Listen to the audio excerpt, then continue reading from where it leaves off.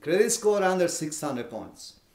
You know, that means that you had a situation in your life in which something happened. Whether it's going to be a divorce, it's going to be sickness, it could be that you had to sell your home as a short sale, you lost your home as a foreclosure. So regardless what happens, can you still rent with a credit score below 600 points? And the answer is yes.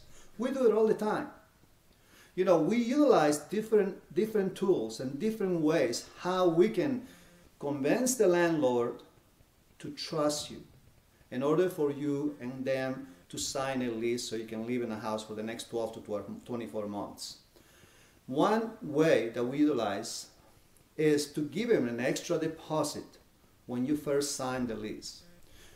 Did you know that in the state of Maryland that you cannot pay no more than 30 days in advance for your rent? And no landlord should be pressuring you to do that, because if they did, they're breaking the law. And also, in the state of Maryland, you can put up to 2 months worth of rental payments to the landlord as a security deposit to make sure that the property is going to be well taken care of.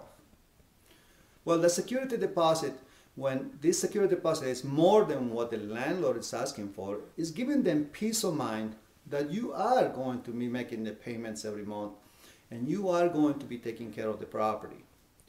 And maybe by giving them an extra deposit, the landlord can overcome and offset his fears that you may not be a person of trust when your credit score is below 600. That's a little tool that we use in order for us to convince the landlord. There are several other things that we can utilize to help you. All you need to do is call us and let us know what exactly is the situation where you're in, what is causing for your credit score to be below 600, and then we will advise you the right way to how you can convince a landlord to trust you into signing a lease with you. My name is Fernando Rebozo, and please sign up or give us a call so we can give you the help you're looking for.